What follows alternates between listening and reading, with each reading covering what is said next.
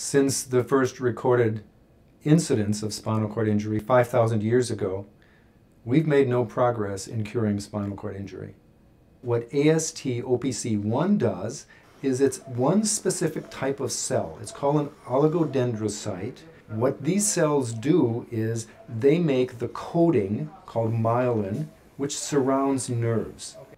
The idea of the study is that because the spinal cord is not severed, it's crushed, there are going to be nerves that can function, but they're not functioning properly because they have lost this coating, and our nerves don't work without this coating.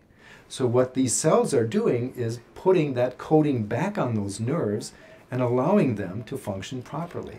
The stem cells that we put in don't have to grow a long, long distance.